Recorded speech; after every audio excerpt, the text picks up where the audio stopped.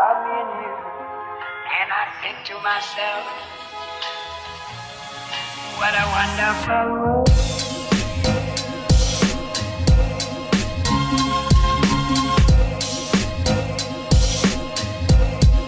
What a wonderful world.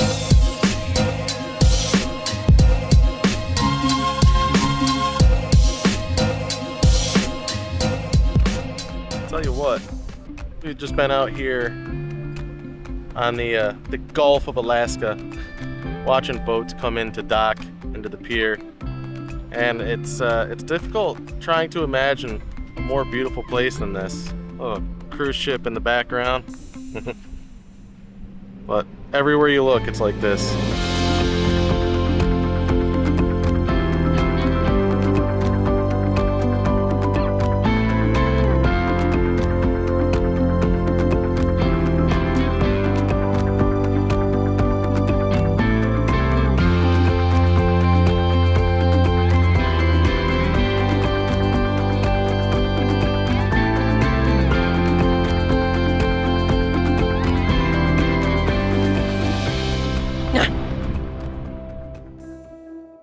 Well, we didn't film it because we'd like some part of this vacation to ourselves, if you don't mind.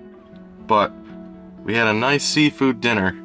Oh, I was like, what are you getting at? It was right on the waterfront too. You can see all the beautiful mountains and glaciers and the water and all the boats in the background while you ate and enjoyed your seafood. But we're making this video because this is wrapping up our vacation unless we do something crazy tomorrow before our flight, which is we have to be at the airport like 3 or 3:30 in the afternoon. We're basically probably gonna do a little bit of shopping before our flight.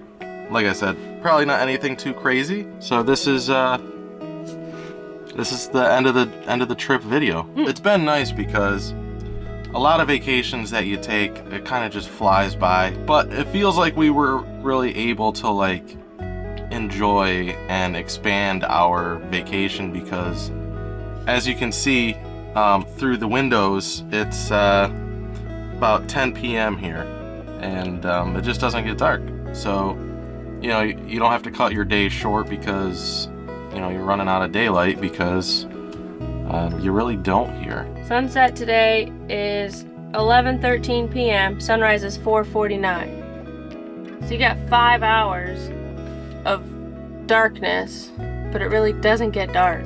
I think I definitely have to add Alaska to the top 3 most beautiful states I've been in. Like right up there with Wyoming and Utah. You all know how much I love those 2 states. There's not much to say. Like, we had this problem coming back from our cross-country trips of thinking how to describe the experience. Yeah, and it's just really hard to do. Like this trip was only a week long, guys, and I don't know about you, but it's comparable to the 3-week cross-country trip that we did in 2022. Like, that's how good of a time that we've had. There's never been a dull moment, and there's never been dull sights. Like, I mean, when you think of Alaska, like, it's just that. Like, obviously we haven't explored the 530 some odd thousand square miles of Alaska, but the parts that we have explored, roughly 1,000 miles of Alaska, it's just indescribable. Even though Alaska has one main highway, Route 1, all the way up to like Denali and everything, and you're taking the same road, so it was, what, about 4 hours to Denali from Anchorage, give or take. But it's also not like the Thruway or like 28. It's just incredible views the whole time. Like, you don't get bored, it keeps you engaged, so you don't get like sleepy when you're driving or anything. Did you have a favorite thing? Like, thing we did or thing we saw? Place we went? Today's hike was really nice.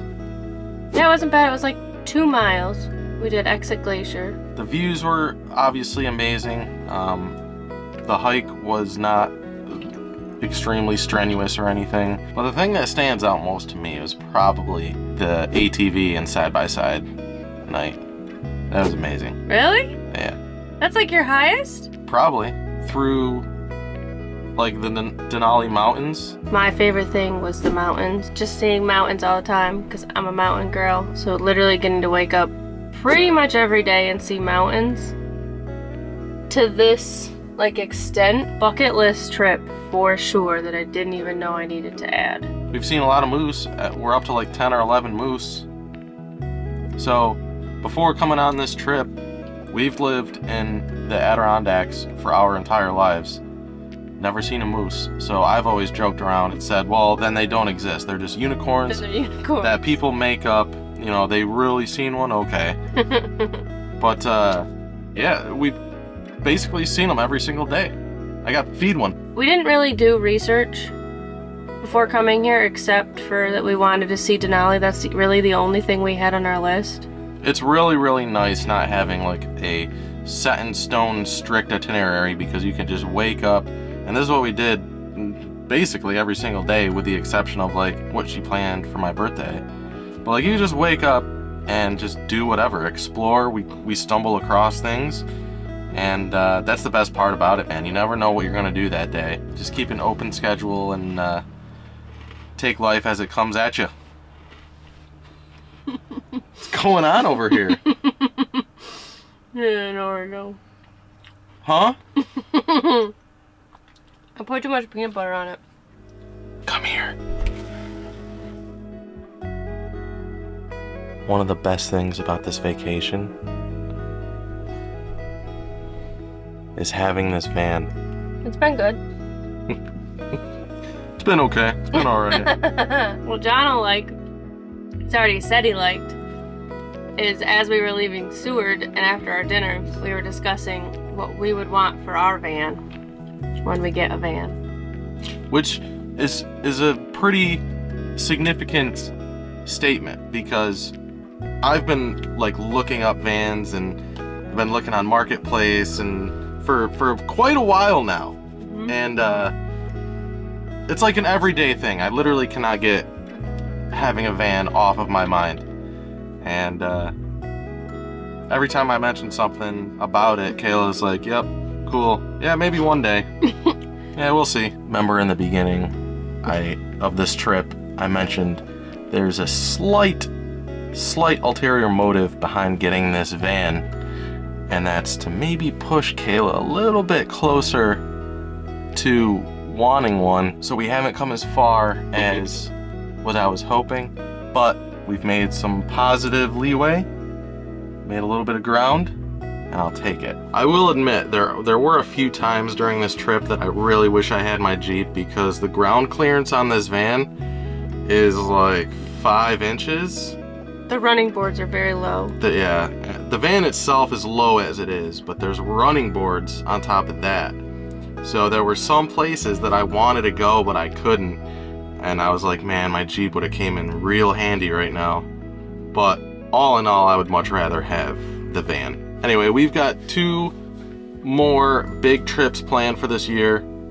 Stay tuned for the next one. Pray for us, because we're taking our parents somewhere.